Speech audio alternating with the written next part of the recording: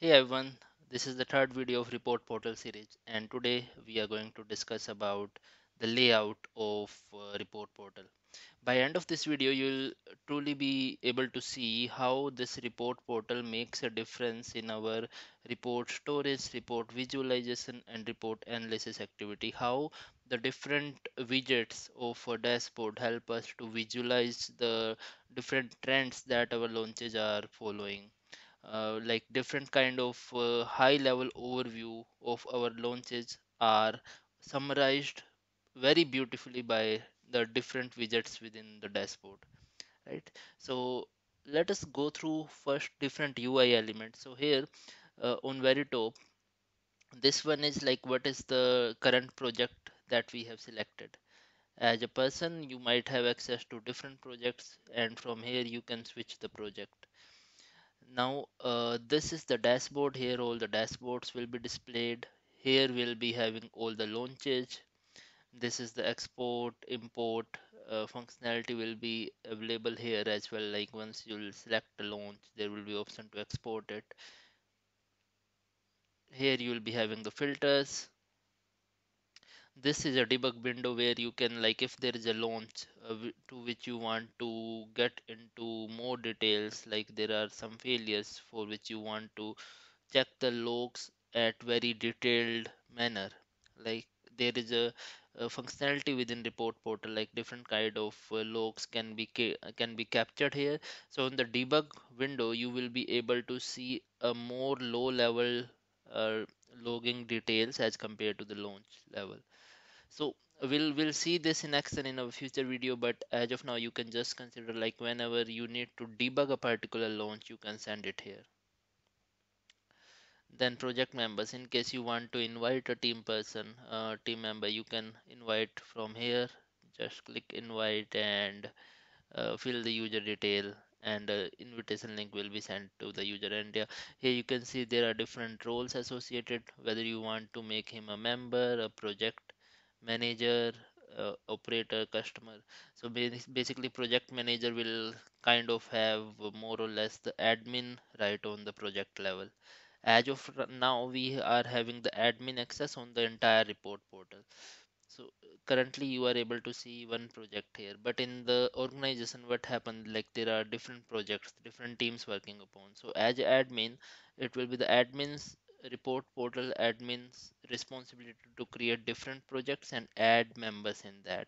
And if, for example, I am QA lead of my project and I have one project assigned to me as a project manager, then as a project manager I can add several QA's member within that particular project, or maybe some other stakeholders like business analysts, customers who just need to view the data. They do not need to investigate something, right?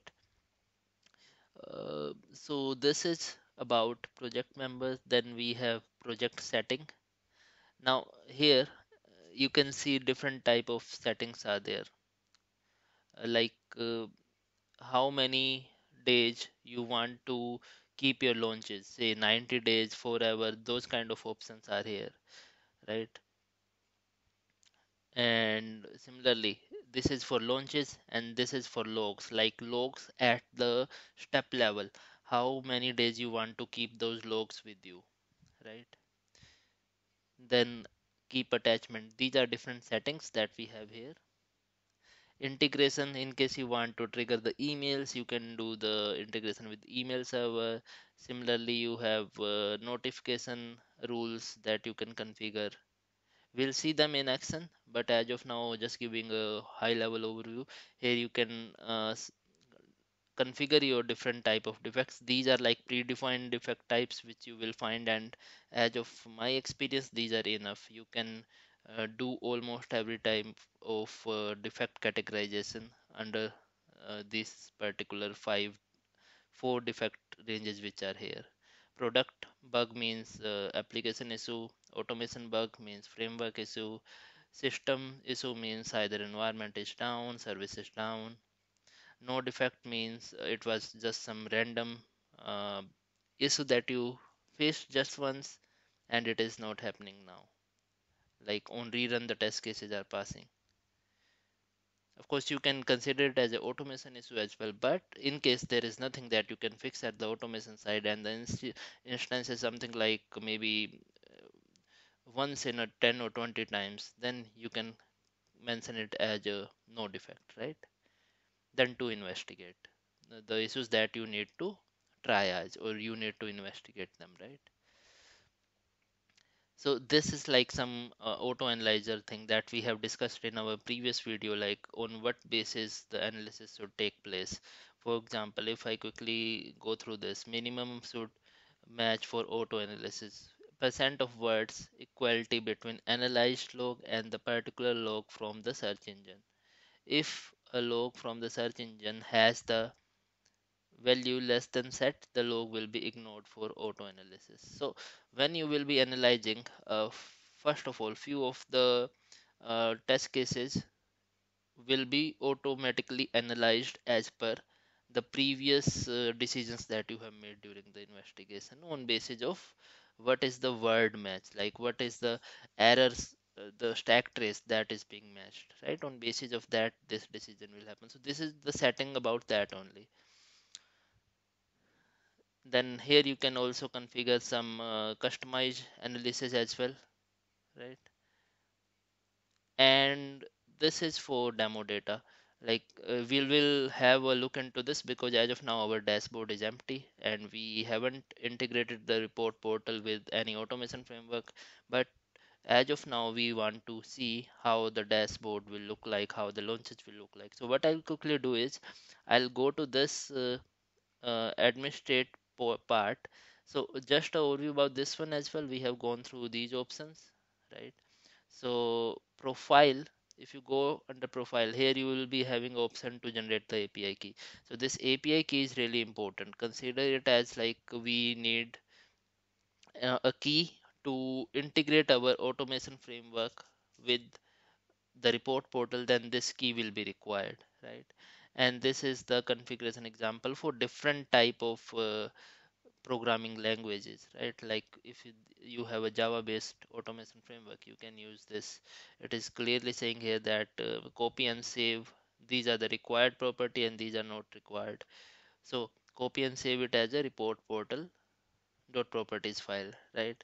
This endpoint is nothing but the current URL of the report portal. API key, the key that we will be copying from the previous window, we need to pass it. The launch name, whatever the launch name will be generated, and after each launch name, a index will be appended every time, like launch 1, launch 2, launch 3, those kind of thing. Then project name, whatever the project name is, like as of now, the launches will be, if I'll take this configuration, the launches will come into this project which we have here. But let me create, show you how to create the another project. So for that, what I'll do is I'll go to administrate part, and here you can add the project. So for example, I want to add a demo project to just have a quick overview of the screen. And here I have, we can see like this, as of now I am the only member. Of course I can add new members as well, but for now I do not need to do that. And now once you will be here, you will see the demo project has come here and I have selected it. Now I'm in demo project. And now if I go to administrate again, in front of demo there are various options like members that we can add, monitoring, settings, and unassign. So I need to go to settings part, right? And within settings here we can create the demo data to have a feel of how the dashboard launches filters will look like. So in the end, like when I will say that generate demo data will be having 5 launches, one dashboard with 12 widgets and one filter. Yeah, so now I'm on demo and we shall have the 5 launches now. So here we have 5 launches, right? And one filter. This filter, if we open it, it is filtering on the basis of this attribute, which uh, like all the launches which are having this demo attribute. The attribute can be seen here, right? So attribute can be considered as a concept of key value pair, but value is not always required. For example, in this case we only have a key for attribute demo. So this filter is just filtering on basis of all the launches which are having the attribute demo. Now this is launches, and yeah, so if we talk about the launches, like here we have 10 test cases in first launch, 15, 20, 25, and in the end we have 30, right? And if we talk about uh, uh, we here we have passed and here we have failed. So in the last one all of the 30 got passed. In fourth we can see 5 are failed, 20 are passed. In third we can see 10 are passed and 8 are failed and 2 got skipped, right? Then similarly here we have the other stats. In the first one we have 10 out of which 1 passed, 9 failed. So this is about filter launches. And now talking about dashboard. So we have one dashboard with 12 widgets. So these widgets are really crucial to have the view of the launches. Like for example, here we have a widget for launch statistic area. So what does it say? Launch wise information is present here, right? And in the very first launch we had 10 test cases, out of which 9 got failed, right? 8 were system issues and 5 are yet to investigate. So these 5, like in total the number is getting different. The reason behind this is like this is a demo data. Normally what will happen, the count of all the 4 type of defects, like system defect, product defect, then noter defect, then automation defect, and one more, yeah, fifth step to investigate.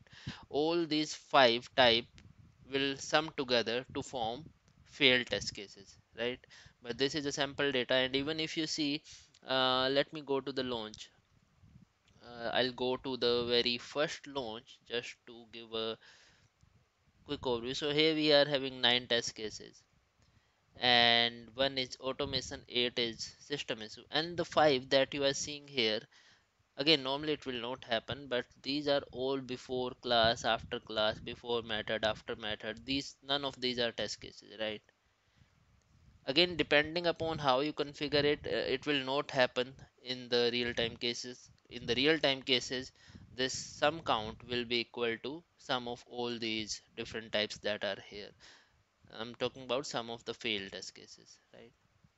Now let me go to the dashboard again and let me go through this widget. So we know 10 test cases were there, 9 failed.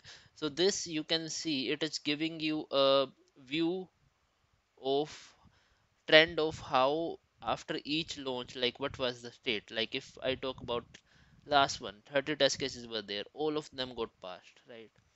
Then we have the same kind of data but only with uh, in form of a bar. This was an area.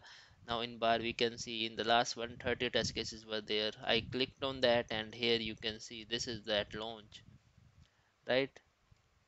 Total 30, all of them are passed. So I'll go back. So these filters, these widgets you can create by clicking on like here we have add new dashboard, here we have add new widget. So there are different type of widgets provided. Each of them is like having its description as well, but most of the used ones are already added here, right? So this one is for that. And now this one is like in the launches that has happened, how much, how many are already investigated, how many are still there left to be investigated. So this is a trend chart for that. Now this is a trend chart for test cases growth, how after each launch what was the test case count. Now this one is really important. Normally like here you'll see it is showing you some of all the launches which are there, but normally if you are running regression you are mostly um considering only the latest run, right? So you can create a widget, maybe in one you want to keep all the tests, but I have seen that normally it doesn't make sense to show all the launches, all the test cases from all the launches in one. Normally I will see that kind, I will be like kind of more eager to see this kind of information, like what was my last status, last launch status, right? So here we can see we had 30 test cases, all of them passed, right? So this one is for that, and it will kind of give you also like how many were product defect, how many were automation, that kind of information. Now this is for duration, like how much time it took each launch, right? Then this one is overall statistics donut, and again this one you can also configure with the same thing, like if you want only the latest launch, just have that, right? Then this is failed cases trend chart. Similarly, you have launch table, which is showing the last launch, most failed test cases. Now this is something which you will be um, interested in to fix the test cases which are always failing, maybe in past few launches. So this particular widget is for that. This one is for passing rate summary. You can see overall like what was the stat. Again, this one also, here you are able to see that this is giving you a, so the percentage ratio of past test cases in total test cases, including or excluding skipped one or set of one for set of launches, right? It has taken some overall uh, launches and took a calculation on that, did a calculation on that, and then showed the widget as per that, right? Now this one is flaky test cases. Like if you see here, flaky means it was passing once, then it got failed, passing once, then it got failed. So in the end you will here see the one like this one passed, was failing this many time, and then it passed. So this kind of information also it gathers, right? So here you can see it kind of did the analysis on all the launches which were there, and can give you the relevant data as per your need. Instead of going through each and every launch, you can have the brief overview. So now after the end of this video, I think now you know that how it is really helpful in analyzing the data. Not only analyzing, it is also helpful in storing your test execution reports, right? And perform the test analysis smartly as well. So that's all for this video, guys, and in our next video we'll do the most interesting part, which is integrating the test report portal with, for example, first we'll have a Java based automation framework. We'll see how to integrate it with Cucumber, right? So that's it for this video. See you in the next video. Thank you.